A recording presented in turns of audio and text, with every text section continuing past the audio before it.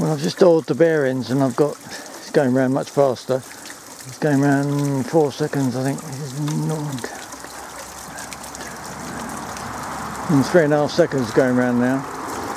And I've got a bit more water. And I've still got very sore ribs. God, it's very painful, but the wheel's going alright. I shan't do that again. That's all I need now is a very low speed dynamo and make some electricity. Oh, hopefully.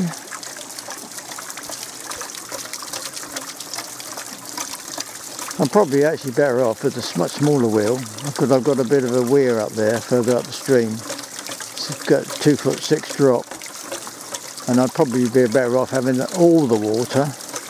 And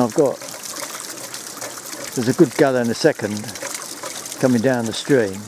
I'm probably better off having a much smaller wheel and have the whole lot going into the wheel. So I could make a much smaller wheel, say 4 foot diameter, and put in the whole gallon a second to make bigger buckets. That's probably what I'll try as well.